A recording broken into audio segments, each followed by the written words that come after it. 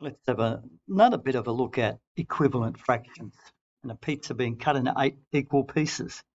So you've got 1/8. Each piece is 1/8.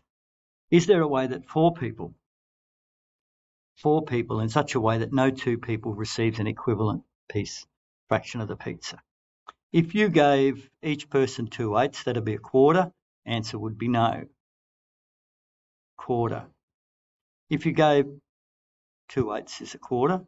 If you gave 3/8 to one, that leaves you with 5/8. And you gave 2/8 to another, that leaves you with 2/8. That will be a quarter. And then it'd have to be an 1/8 and an 1/8. So the answer here was 3 and 2 is 5. 2 is 5. See, one would have to get 2/8 here, and one would have to get 1/8. So this one and this one have got an equivalent one.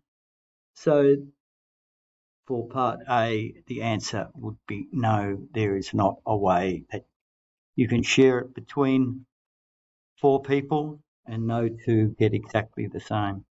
And you divide 12 into 12 pieces so that no one receives the same amount. So in part B, you would have 12 pieces. So if you started with 6 pieces, right, 6/12, and then you gave the next one, say, 3/12, the next one 2/12, and the next one 1/12.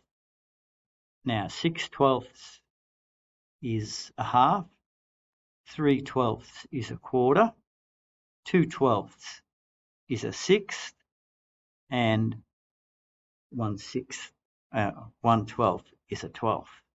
So yes, you can do it in part B. In part C, what's the least number of pieces a pizza can be cut into so that 4 people can share it and each receive a different amount? Let's look at it from quite a simple. Let's look at it so first person gets 1 piece. Then the next person gets 2 pieces. Then the next person gets 3 pieces.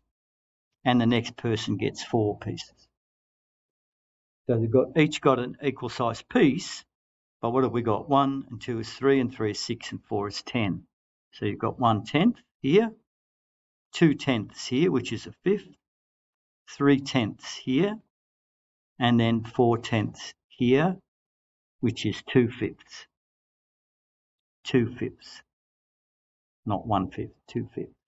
So each person has got a different one, so it would be 10 pieces.